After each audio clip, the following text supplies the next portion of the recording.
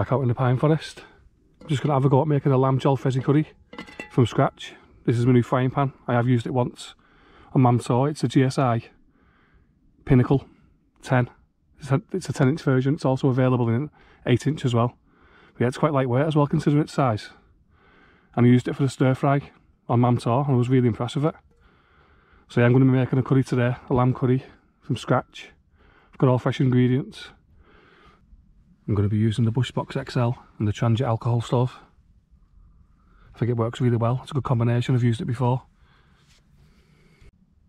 I'm going to be using diced lamb. I mean, it's not the most lean lamb I've ever seen, but to be honest, I prefer that. I prefer the meat to have a bit of fat on it, especially in curries.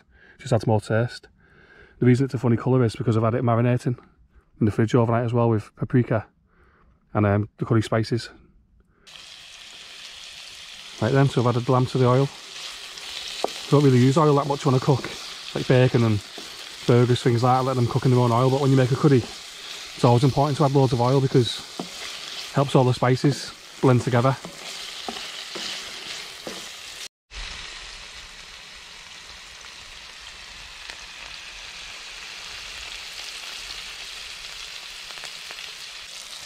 In here I've got a diced onion, 2 garlic cloves and a thumb-sized piece of fresh ginger.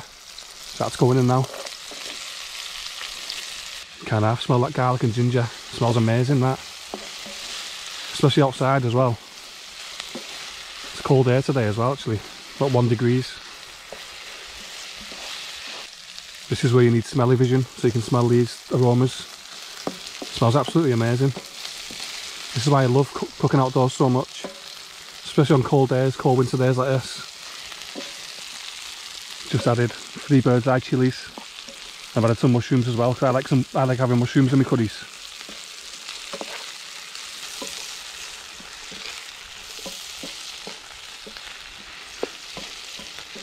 The first spice I'm going to add is some garam masala. And now I'm going to add some cumin.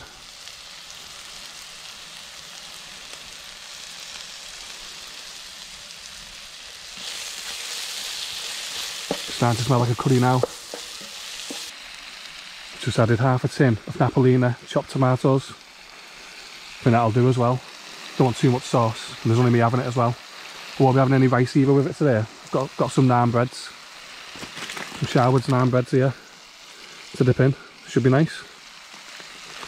The last spice to go in is some turmeric.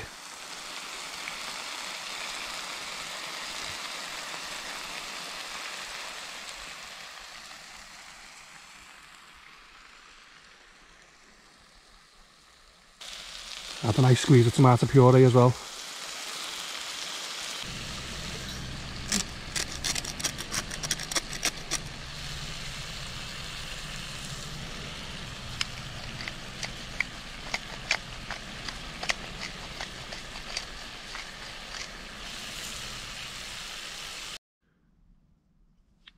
Right then, so there it is. Lamb Jalfrezi. Just how I like it as well. I don't like having too much sauce. Just like to cover the meat and looks really nice, smells delicious.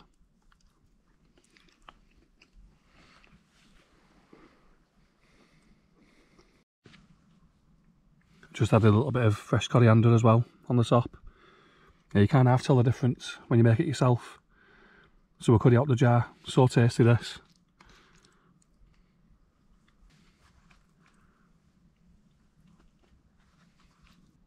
Yeah, he added 3 Birdseye chillies, but he also added a 4th one as well, cut up into little bits. So it's not really spicy, but it has got a nice kick to it.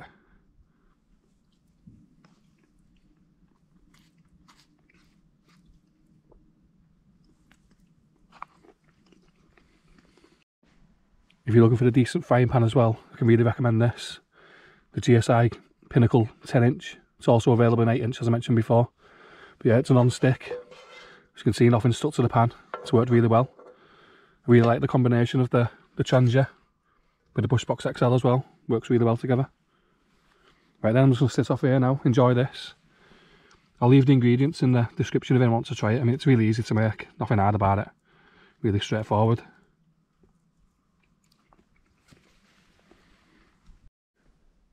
All packed away. Leave no trace as always. See what, I really enjoyed that. You just can't beat a homemade curry, especially on a cold day like this. Yeah, as I said, I'll leave the recipe in the description. It's a simplified recipe, so it's easy to make and doesn't take long either.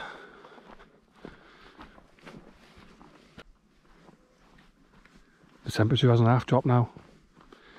Yeah, just a quick video today. Just thought I'd come out for a little hike, make myself something to eat. So I'm just going to make my way through the forest and then go home. Really enjoyed it though. It's always nice just to get yourself outdoors, even if it's just for an hour or two. You feel so much better for it. Yeah, it's really popular with mountain bikes, this area, on these tracks.